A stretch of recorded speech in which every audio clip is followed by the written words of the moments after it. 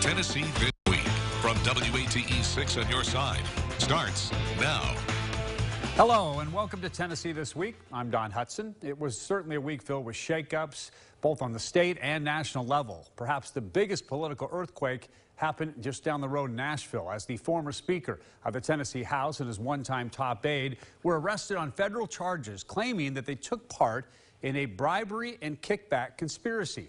State Representative Glenn Cassada and Cade Cothran left federal court, as you see right here, after entering not guilty pleas. It's a 20-count indictment with charges ranging from conspiracy to steal from federally supported programs to wire fraud to money laundering conspiracy as well. Prosecutors laid out their theory of the alleged scheme, with Cothran setting up a company to send mailers to lawmakers' constituents. State lawmakers get public money for that purpose. U.S. attorneys claim that Cassada and other unnamed lawmakers used their positions to get the company approved as a vendor. That company, Phoenix Solutions, was supposedly run by a person named Matthew Phoenix, but prosecutors say Matthew Phoenix was actually Cothran. Prosecutors claim that Cassada and other lawmakers knew as much and hid Cothran's involvement when touting the company to other lawmakers, and they hid that he was actually kicking back some of the company's profits to them. Also, the trio, according to prosecutors, hid their involvement by sending the state invoices in the name of political consulting companies owned by the lawmakers. In January 2021, federal agents searched Cassada's office and his home, plus those of several fellow lawmakers. Tuesday, State Capitol reporter Chris O'Brien spoke one-on-one with several leaders about this news. It's just very sad to see any legislator's career be tarnished or end this way, and I know he's going to have an uphill battle defending himself. To others, anger. I think our families deserve better from our elected officials. Laws should pass because they prevailed in honest debates on the merits of their legislation, not because lawmakers got a kickback. Both Democrats and Republicans alike came together to condemn outgoing Rep. Glenn Cassada and his Chief of Staff, Cade Cothran. This is a sad day for the state of Tennessee government right now. It definitely puts a black eye on the legislature as a whole. It's sad, and he is a friend, and he's a friend to many people in the legislature and in his home county of Williamson County. He's represented Williamson County very well over the years. Senator Joey Hensley worked with Cassada when he was still in the State House of Representatives. He wasn't the only Republican with something to say. State Speaker Cameron Sexton released a statement saying, quote, "In Tennessee, we will not tolerate public corruption, defrauding our state, or bribery at any level." He went on to say today is a good day for Tennesseans because we did not turn a blind eye on these criminal activities. The governor's office released its own statement saying, "We trust the legal process and continue to hold Tennessee's public servants to high standards of accountability." In Nashville, Chris O'Brien. Cassada resigned from his leadership role in the House in August 2019 during a scandal that involved racist and sexist text messages exchanged with Cothran. At that point, his colleagues in the House had already voted no confidence in his leadership. Thursday, we heard from Tennessee Governor Bill Lee calling the case unfortunate. It's really important that the people trust elected officials that are public servants. It's really important to do that. And when there's a breach of that trust, it's very it's more than unfortunate. It should not happen in our state. Yeah, the two are scheduled to go on trial in October. Both Cassada and Cothran are facing up to 20 years in prison. Right, out of Washington came the massive change that President Biden announced he would wipe out $10,000 to $20,000 of student debt for millions of Americans. It was fulfilling a campaign promise for Biden and eagerly sought by countless Americans struggling to pay off college loans. But critics charge it amounts to buying votes for Democrats heading into the midterms, cheating financially responsible Americans and ballooning the national debt by maybe $300 billion. Later in the week, the National Taxpayers Foundation estimated the debt forgiveness plan could cost every U.S. taxpayer $2,500. Well, Friday, I had a chance to hear from Tennessee's junior senator, Bill Hagerty. He says in addition to financial costs, there will be a political price to pay. I think it cuts against the heart and soul of America when you do something as unfair as this. Think about when I graduated high school. Most of the kids did not go to college. Why should they subsidize the kid that did? I actually took out a student loan. I went to college. I changed my stars. I was happy to pay that loan back. I paid it back early. Everyone that paid their loan back, everybody that didn't take out a loan and worked their way through college, and the rest of us that don't go to college feel like suckers right now because Joe Biden has gone on a blatant vote buying expedition. It's going to cost every family in America, I heard, $2,000 to support this vote buying operation that Joe Biden has put through. It cuts against the sense of fairness that Americans hold dear. This is not going to go well for the Biden administration. I think that the public is going to speak loud and clear in November when they go to the polls. Obviously, some people say it was to get votes and to fulfill a campaign promise, but do you think that that actually will go against him come November? I do think it's going to go against Joe Biden in November. I think it's going to go against the Democrat Party in November. Because, again, Americans believe in fairness. And what's fair about having one category of people, you know, the elite, so to speak, being subsidized to the tune of $10,000 each, while other hardworking Americans, hardworking Tennesseans, are footing the bill. I don't think this is going to play well at all for the Democrat Party. It won't play well for Joe Biden, and we're going to see the results in November. We shall see about that. Now, Haggerty was here in Knoxville as part of his annual economic tour, and we had a chance to also ask him about the CHIPS bill that he helped shepherd through the Senate last month. It passed with bipartisan support. While not all his Republican colleagues were on board for Haggerty, it's about taking any step necessary to support businesses and keep U.S. businesses competitive on the global market. I picked up the phone and I called CEOs of chip manufacturing companies around the world. They told me it takes 5 to 6 years just to permit a semiconductor chip fabrication facility here in America. When I asked why, these facilities are huge. They can be up to $50 billion in expenditures. They use a lot of water, a lot of electricity, a lot of chemicals, which require a tremendous number of federal permits. Those permits take 5 to 6 years. Given the rate of technology development in the semiconductor energy industry, it doesn't make sense. That's why they're producing them all in China, in Taiwan, and Europe. So I said, what can we do to get that manufacturing back here? I put together legislation that compresses that 5 to 6 year timeline down to 18 months. Semiconductor manufacturers told me that makes America competitive again. That legislation passed through a Democrat-controlled Senate, through a Democrat-controlled House, and Joe Biden just signed it last week. So I'm delighted to see this happen. This is the type of business solution that you want to see, a common sense solution to fix a real problem. Does it cost the taxpayers anything? No. Do the bureaucrats like it? Not at all. But what it does is it makes America competitive again. As tensions between the U.S. and China rise over Taiwan, Tennessee Senator Marsha Blackburn visited the Taiwanese capital city as a signal of support. One thing that is very clear is that the threat from the CCP is real. This is something that the individuals in this region feel as if they are on the front line when it comes to dealing with the CCP. Blackburn continued her criticism of China on social media, writing, quote, "The Chinese Communist Party will stop at nothing to achieve global domination and destroy Taiwan's independence." Meanwhile, Senator Haggerty, commended his colleagues, saying this sort of visit to Taiwan is really part of her job, and he's praising Blackburn's stance on China. You know what? You can't intimidate Marsha Blackburn. She does not care what the Chinese Communist Party has to say. She's going to go where she wants to go, and I think that's exactly right. The Chinese Communist Party cannot dictate where a U.S. Senator travels, and I'm delighted to see her there. All right, still to come, we're going to talk about those issues, plus the state's abortion law going into effect after the downfall of Roe v. Wade.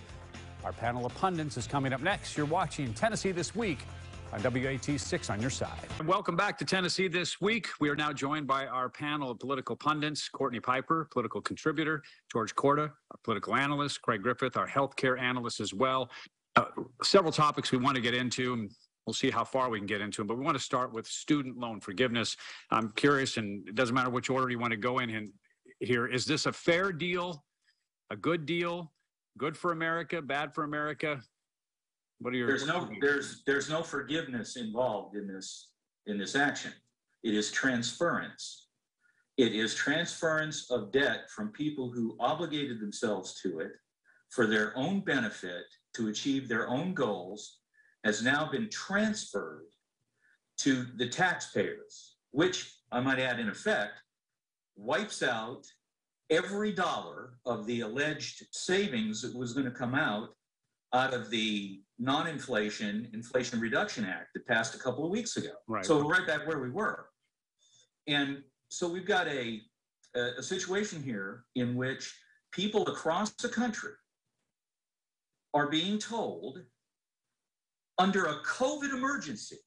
This is being done under a COVID emergency. At the same time, the CDC is relaxing requirements, and the federal government wanted to end Title 42 on the southern border. We're now told COVID is such an emergency that 2 months before an election, all of this forgiveness, meaning debt transference, is going to be done for a certain group of people. And what I think has happened here, I can't imagine who in the White House thought this was a politically smart idea. I was watching today on MSNBC and CNN, which are usually not terribly critical. They had commentators on there to the left of center pounding this thing because of the way it's the reaction with respect to individuals who didn't go to college and are now assuming the responsibility of debt for people whose families make up to who make up to 125,000 or 250,000 as a family. This is a bizarre political act. Yeah. George, have you ever had student loan debts? Student loans? Okay. No. So I did. I've had a mortgage. Yeah. I've had a car payment. I've had a. Okay. Let Courtney. Let Courtney. George, those loan products are extraordinarily different from a student loan because they are federally regulated. Student loans, their interest rates are not federally regulated. And with this program, we're not talking about wiping out somebody's six-figure debt. We are talking about taking $10,000 to $20,000 off of their tab, depending on what kind of loan they have. And if you're angry about this, you should be, because the entire student loan program needs to be totally overhauled. It is possible that age 30, if you pay your debt payment, your student loan payment for 10 years, when you turn 40, you will actually owe more money than you did when you were 30. And that's your problem. No, it's not your problem. That's not the problem of every American taxpayer. It is not, George. If let's say your payment is something like $400 a month, and you make that $400 a month payment for 10 years, you will owe more at the end of 10 years than when you started that year one. That doesn't mean the American taxpayer has to shoulder the burden. George, it's a huge problem, and people pay, double, triple, quadruple the principal that they actually took out. And this does nothing to change that.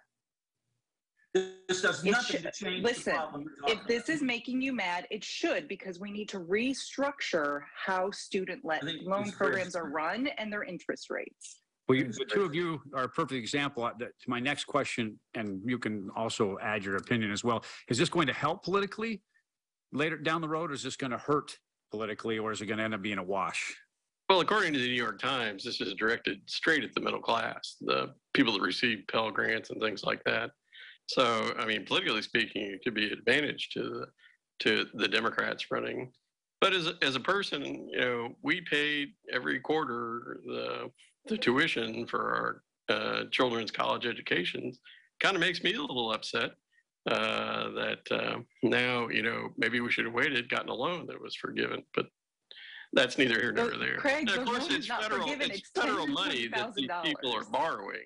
And now the federal government's just simply, so it's going to be $300 billion more.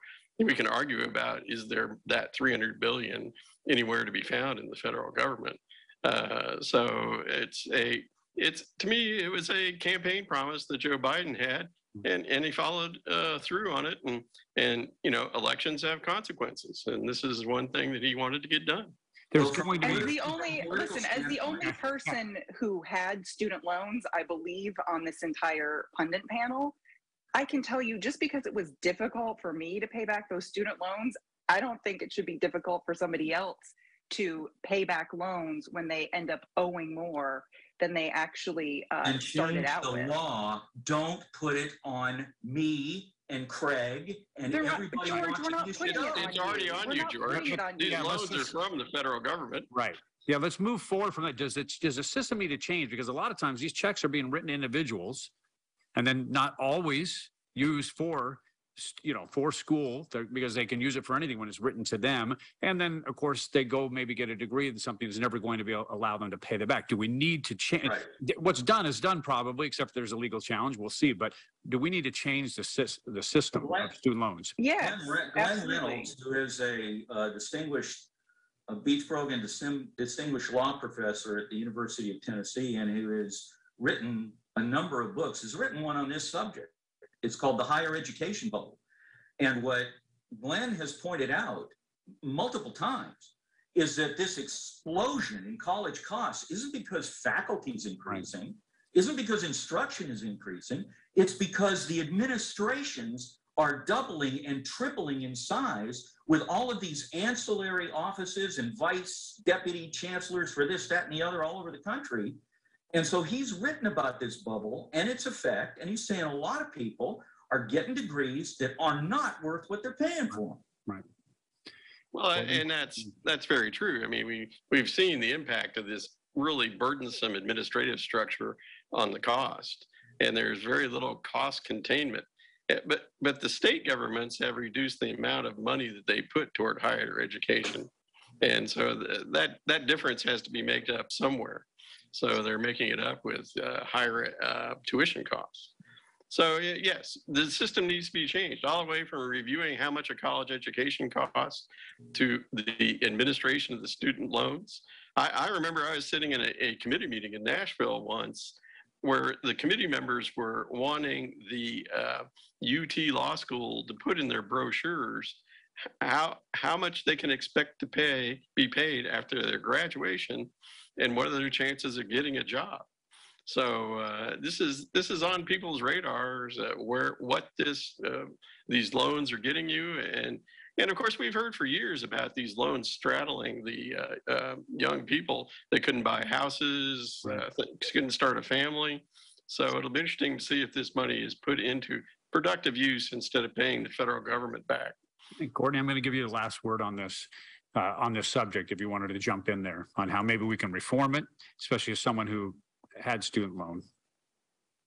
The whole student loan program needs to be reformed. The interest rates need to be federally regulated, just like any other loan product. For example, the student loan interest rate right now is higher than my mortgage payment. It's higher than my credit card interest rate. Why is that a thing? Why is that even possible? So the entire system definitely needs to be overhauled. And if you're upset about this $10,000 to $20,000 forgiveness, you should be, because it's indicative of a larger problem that needs to be addressed. I want to get into really the biggest news in Tennessee this week. The Human Life Protection Act, or as a lot of people call it, the abortion trigger law, went into effect. I'm interested in, does it change next time the legislature gets together with the wording? Because there's been a lot of talk, a lot of debate, and a lot of misunderstanding of, are there any exceptions or are there no exceptions? And will that be addressed? Should it be addressed? Well, it's like a great many other laws. They're passed, then all of a sudden you get into it, you find out, oh, this was an unintended consequence, or this wasn't thought through, or what do we do in this situation? It happens with a lot of laws. And I agree with Senator Richard Briggs, who said that when the legislature gets back together in January, they'll make some modifications. What those are, I wouldn't hazard to guess, but there will be an attempt at least to make some modifications in terms of what is being requested either by physicians or interest groups or whatever, and it may indeed change. But the fact that you pass a law and then later on have to come back and do more stuff to it is not unusual. Well, all these exceptions and considerations were brought up when the law was passed, that there was no exception for rape and incest. And the whole issue that we're getting into now is that if a doctor performs an abortion to save the life of the woman, there is not a protection for him until he's indicted, prosecuted, and comes to trial. A lengthy, expensive process where he can defend himself, saying that this was necessary to save the life of the mother. So this is really going to have a chilling effect, I think, between the doctors and the women, and it's going to be a difficult process to iron out with the current fever for no exceptions. These exceptions were brought up during the initial legislative phase, and think that there is a way that they would pass now. This attitude toward, this lax attitude that some of our elected officials have about, oh, well, we'll make changes to it in January. It completely underscores the lack of respect that they have for the women and the medical professionals that are going to have to deal with this. Lives and livelihoods are at stake. There is no exception for rape. There is no exception for incest. And there is no exception for the life of the mother. Republicans for a very long time have been spinning this narrative that women use abortions for the sole purpose of birth control.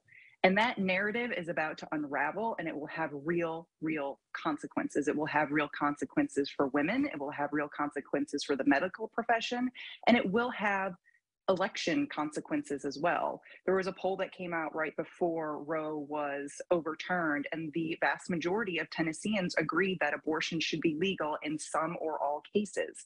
So this is going to get suburban women in particular motivated to go to the polls, and there will be consequences. This week, we had all the news. Don't need to get into the names of people facing federal charges, 20 federal charges, I believe. Not the first time people down there have been in trouble.